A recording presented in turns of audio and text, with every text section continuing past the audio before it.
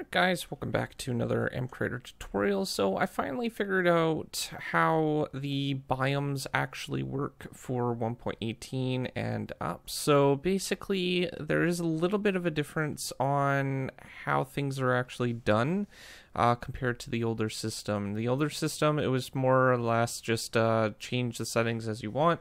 However, in this case, the biome settings are actually a lot dependent on the generation of the system. Now, basically what happens is when the values are too close together for the grouping, it will try to compete with the same area, and only one biome will take priority. This is why you can see this actually is working here. It's not using the same values. We're actually separating the values by a little bit just to kind of give it a value that's a little bit different. So we're getting a whole bunch of different biomes mixed in with each other, like this basically.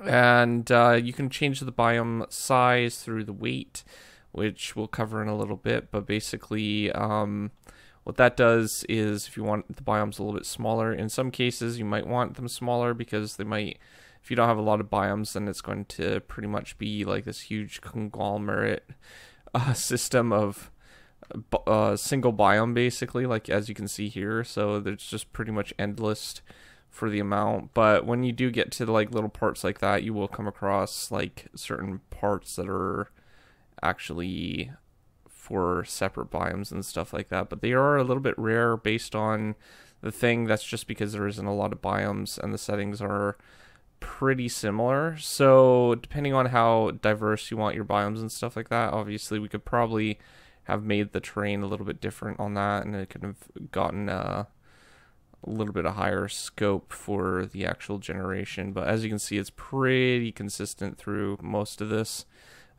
one biome until we get to wherever we were before, and then it kind of switched into its own kind of biome system, which was a couple different biomes. Let's see if we can find that again. But yeah, it should be just over here somewhere. But basically, the grouping is the bottom four values, where the top or the weight is basically going to control the size. Now you could shrink the size value down so it's not as big, so you could basically make them more splotchy, very similar to how this section is, and it should help with that. But I haven't tried that, so but it should help. It'll just make the biomes a little bit more rare, but if they're the same rarity, then it will be pretty common. So you'll just have to kind of play around with the weight and stuff like that after you get what you want for your biomes. But 10 is generally what Minecraft uses. Any smaller number you might need for different values and stuff like that, but generally this is what it looks like. Alright, so let's go into MCreator and then we'll kind of take a look at the settings. Alright, so I have a dimension. This is just for testing purposes. I have all 4 biomes listed in here, just stone. This isn't really required, but basically this is just all the default settings and stuff like that I have just set up for the dimension. It's just basically to load the biomes and stuff in. And then we have our 4 biomes here, which are basically just configured for different colors so we could actually see the generation and stuff like that. So this one's purple. The blue one is kind of like a cyan. I think we saw that one in there. And then we have the orange one, which is kind of like the C dimension, and then we also have a D dimension, which was kind of like a darker one, which is darker cyan or something like that. I don't know which one we saw before, but most likely it was these 3 right here.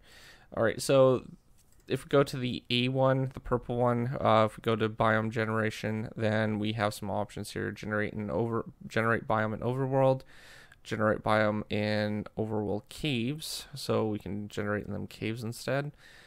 Generate biome in nether, so those are 3 options there. I have all these disabled for the custom world because it doesn't really need to be set up that way.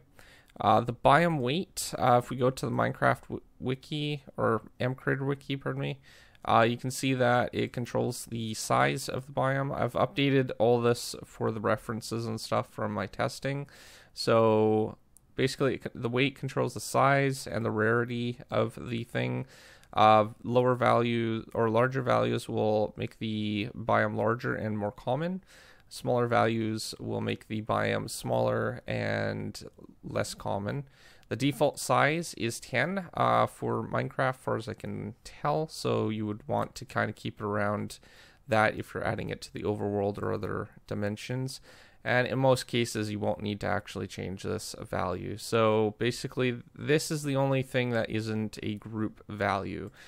This just controls the overall size and rarity of the biome itself. If the biome is all the same rarity in the dimension, though, it should just make the biome smaller. This will basically play effect if you were wanting smaller biomes in your own group. Overworld, though, there's already a set default value for all the biomes, so you might have to keep it around 10, which will vary depending on how rare it actually is. Alright, so with that being said, your base height, your height variation, your temperature, and your raining probability are all group values. So basically what this means is when the game tries to find a spot for the biome, what it's going to do is it's going to take all these different settings into consideration.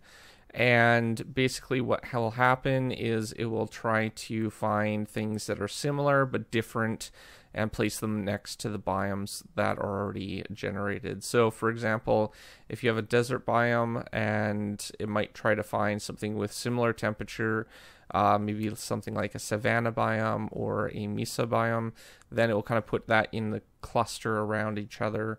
Height variation, it will also try to find the similar height variation in certain aspects. The base height, so if the terrain is really high, then it will try to find a high spot for existing terrain around. Maybe you'll try to find something that will also kind of bring it down into the actual global height. So if there's a lower level that generates near it, then it might try to find something in between the two difference of the heights.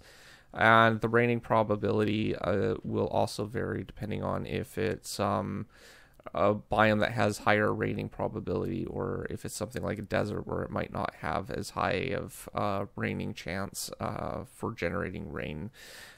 There are some extra values that are worth mentioning here.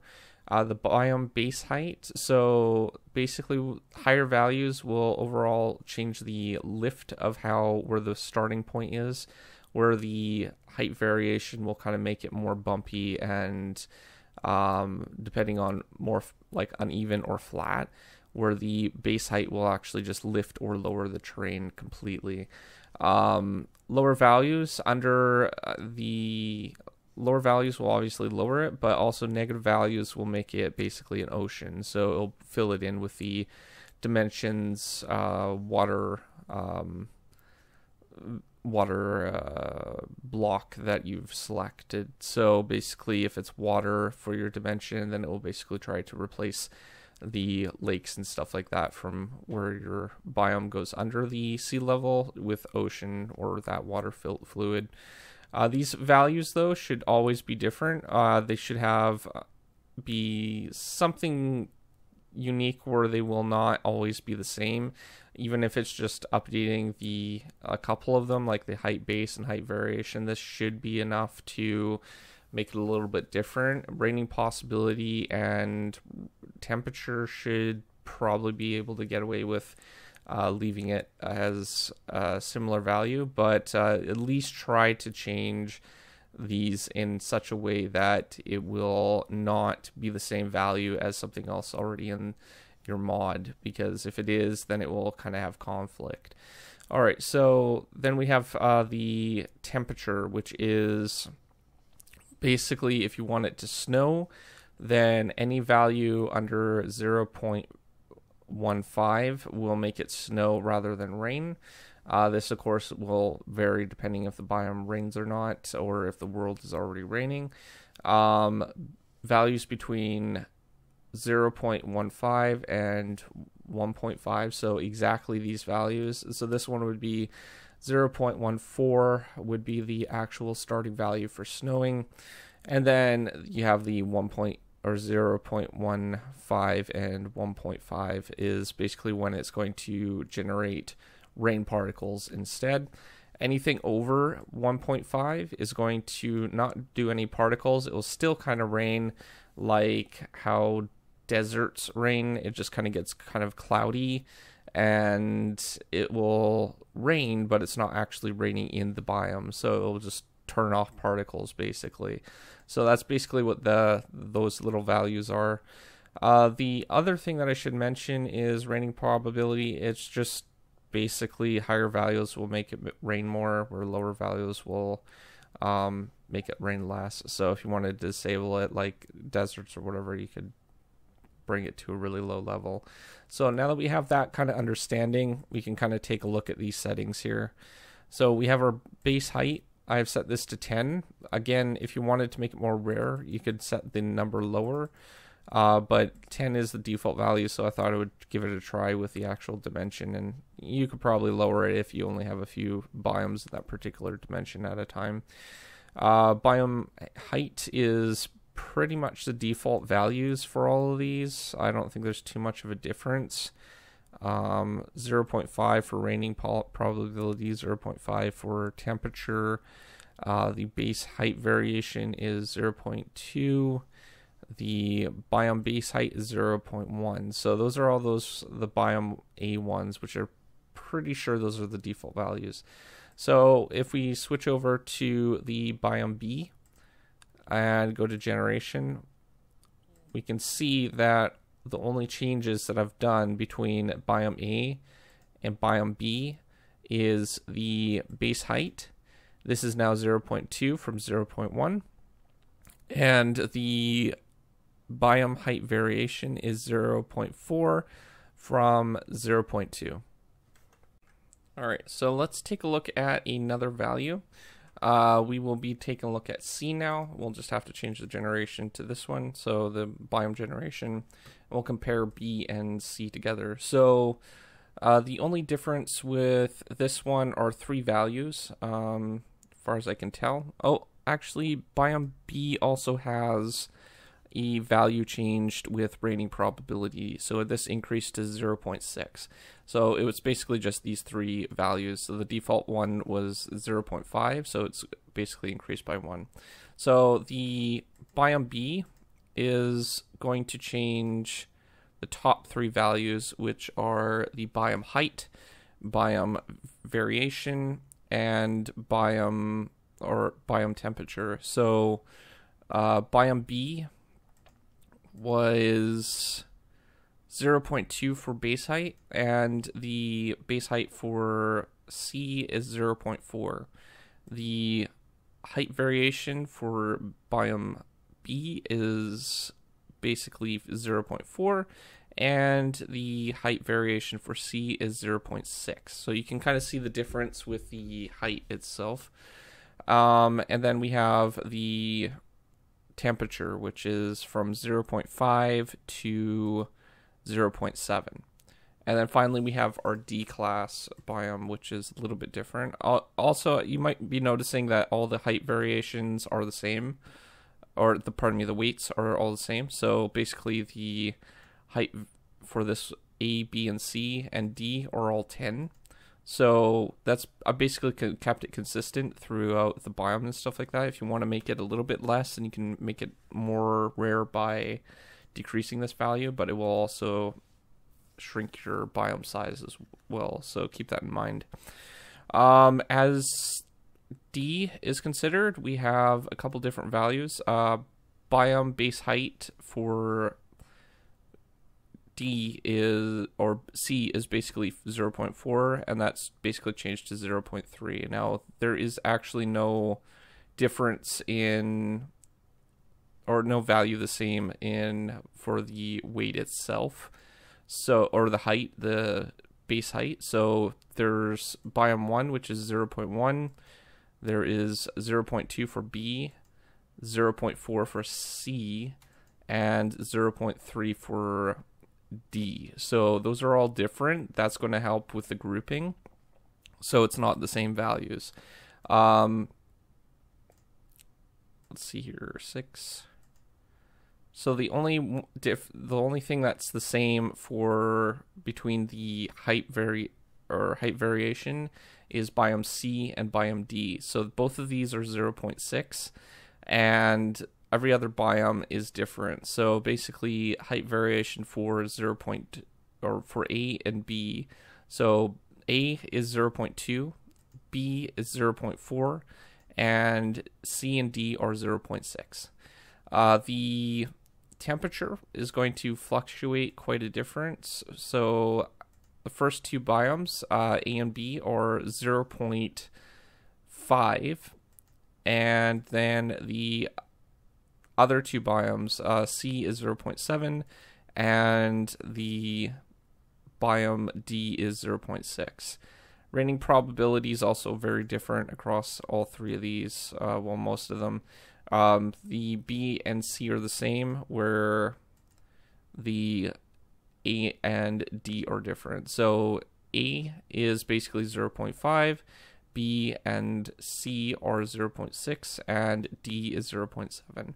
So hopefully you can kind of see the difference in the values a little bit. I'll probably pop up some chart on the screen right now, just kind of showing you the difference between the three biomes, so you guys can kind of see how things basically work with the changes and stuff like that. So you can kind of compare and figure out that. But this is actually the most stable way of getting the biomes to generate, and generally you just want to keep these values different in the sense that they will generate at different parts in the thing. I've noticed that height variation and the base height actually have a really high importance for actually generating, so maybe make sure that these values are different based on what your biome, especially if there are smaller biomes, like biomes that are not as common. You generally don't even need to change the value that much. Just a simple 1 notch on the arrow will make a huge difference, so you don't really have to play around with like huge differences, like from 0.1 to 0.5 or anything like that. That might actually impact the spawning ratio if it's too different. So try to keep the values pretty similar. So hopefully that helps you guys with creating your biomes. I will make sure to link to the wiki page so you guys can kind of check out the wiki page itself and see the settings that I basically updated on the example, and then hopefully you guys can get a better idea of how the 1.18 biomes actually work. But trial and error is going to happen, and you're going to have to kind of play around to see what kind of biomes actually need to be adjusted. Some might not spawn if they're using similar values. It's really easy to get lost in the biome settings and stuff like that to actually use similar ones, and then it might just make it a little bit more rare, or just not spawn if it's the exact same values. So maybe use Google Documents or even a text document for keeping track of what your biome settings are, even planning ahead for what your settings will be for each biome that you want to add might be a very good idea in that case, so you can kind of keep it unique for each biome. But outside of that, that's all the time that I have for today. If you are new to my channel, don't forget to subscribe, comment down below, rate the video, and I will see you guys next time. Thanks for watching. Peace out.